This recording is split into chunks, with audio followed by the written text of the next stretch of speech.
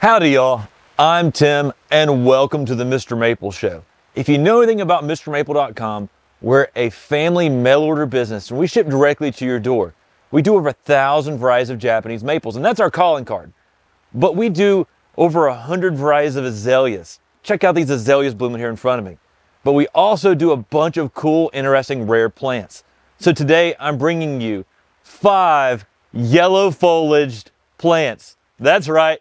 We're doing a little bit of the yellow dance today because we're bringing you 5 plants that have yellow foliage that aren't Japanese maples. I'm not even including conifers in this.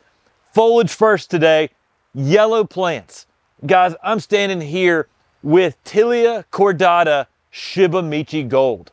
I mean, this is an upright tree.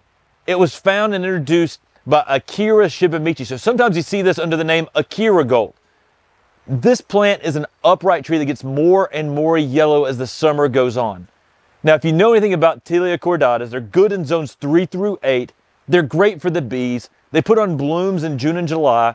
And they're just a fantastic tree to have out in the landscape and garden because they add so much to the environment. But on top of that, guess what? Yellow foliage. I mean, this plant is amazing. I think one time I was offering these in 7 gallons and my good friend and mentor Talon Buckholt said, "Hey, Mr. Akira Shibamichi is one of my good friends. You think you could ship me one of the Shibamichi Golds?" Because this plant is outstanding. Now, when Matt and I were going to visit in Japan, we had the privilege and honor of meeting Mr. Akira Shibamichi. Shibamichi-san is an amazing plantsman who's introduced amazing plants such as sky pencil that you may see in many people's gardens, that ilex sky pencil. You see that everywhere. He introduced that in Japan. Just to give you an idea, when it comes to introducing plants and knowing plants in Japan, he's one of the foremost plant experts in Japan. And Matt and I, last time we went to Japan, we got to go sit down and visit with him. It was snowing. We got to go sit down and just talk with him and meet him and discuss plants. And that was such an honor and a privilege. But this plant is a piece of amazing plant history. To get a golden foliaged Tilia cordata is a game changer when it comes to Tilia cordatas. Mostly all the other selections of Tilia cordata are upright and they're green. There's some really cool dwarf weepers and some dwarf selections we're offering, but this is a foliage changer. It adds that yellow color in the landscape. And you know why I love yellow? It changes the colors where you see so many different colors out in the landscape. You can see every shade of green, and then you begin to contrast with every other color when you put that yellow in the landscape. Now this one starts out as a little bit of a green yellow, and as the summer progresses gets more and more yellow. So by the end of the season, this is an outstanding selection that is just rocking it out with great yellow color. Now one of our good friends, Barry Yinger, is one of the people who brought this back from Japan, originally from Shibamichi.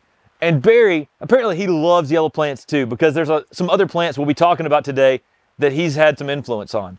But this plant is outstanding. You need a Tilia cordata Shibamichi Gold in your garden. Contrasts so well with the Japanese maples. Add something extra for the bees. Gives you some good pollen out there that the bees can enjoy.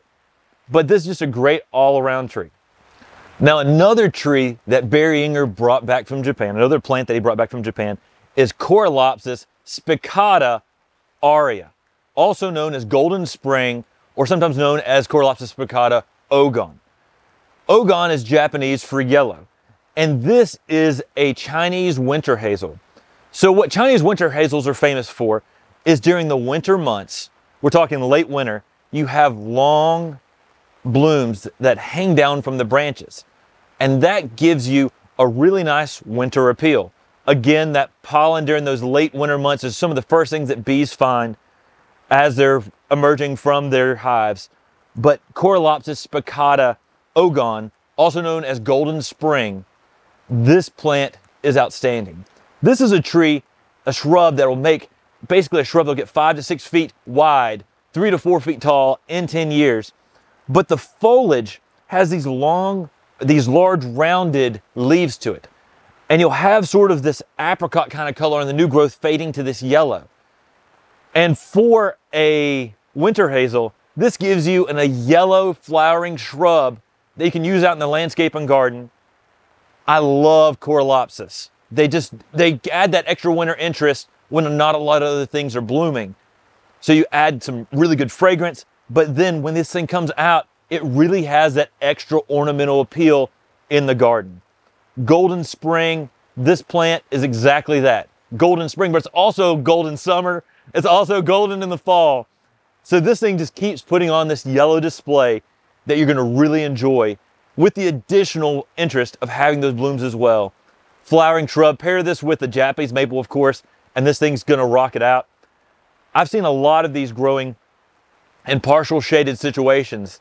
We recently did a walkthrough of the Cox Arboretums and Gardens, and Tom Cox had an amazing Golden Spring almost at the entrance of his garden. And it's because this plant really puts on a display. This is something you can really add in the garden to add that yellow color and add that contrast. An amazing yellow tree. Guys, oak leaf hydrangeas are some of my favorite hydrangeas. They give that really cool appeal out in the garden that really seem to pair well with Japanese maples. That larger leaf stands out there, gives some really great foliage even when they're not blooming. And then they have these long white flower blooms that are outstanding when they are blooming. But this one's a little different. There was a cultivar that many of y'all may know, which is one of the oak leaf hydrangeas called Peewee. It's a dwarf, compact, dense little dwarf oak leaf hydrangea. Fits in a lot of small spaces.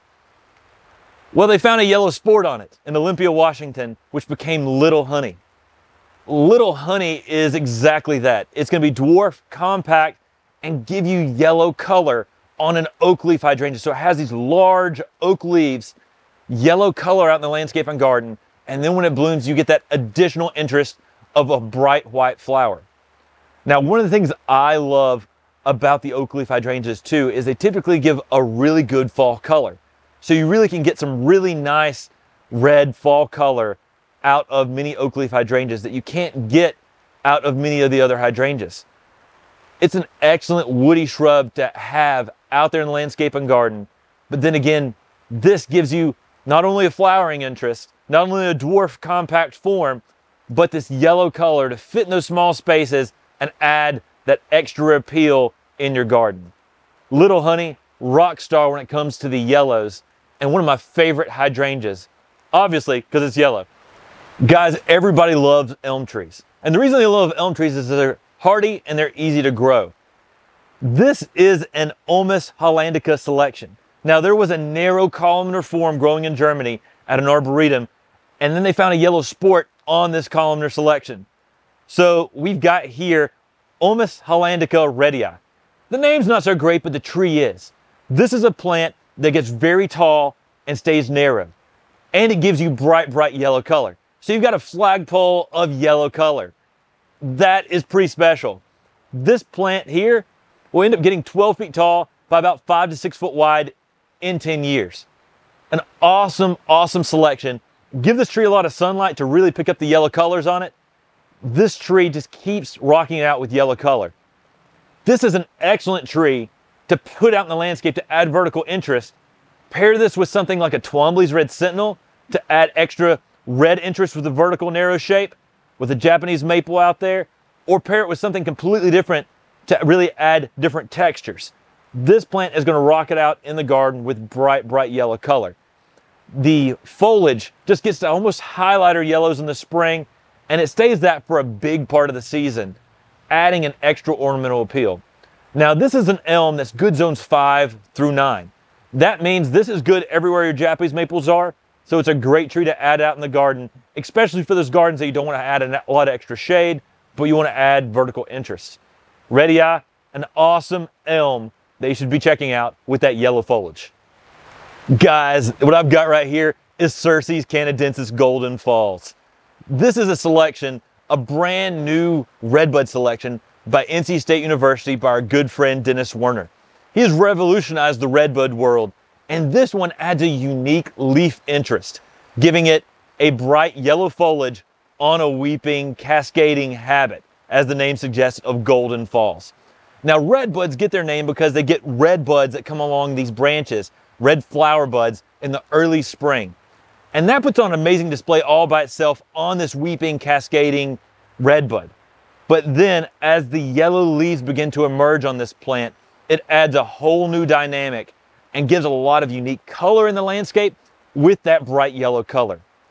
Now, redbuds are good zones 5 through 9, but this heavily cascading selection is an outstanding specimen to pair out there in the landscape with your Japanese maples, or give you something yellow you can give a little more sunlight to than maybe some of your other yellow selections, and really adds a unique ornamental appeal with some flowers in the early spring and then some yellow foliage.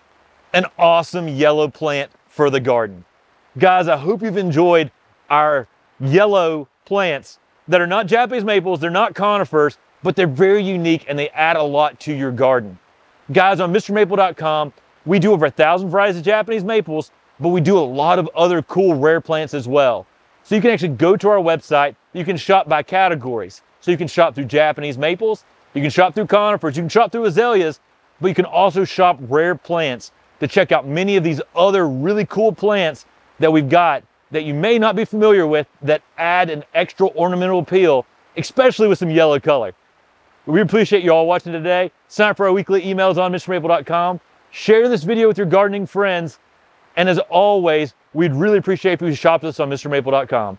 Take care, God bless, and have an awesome day.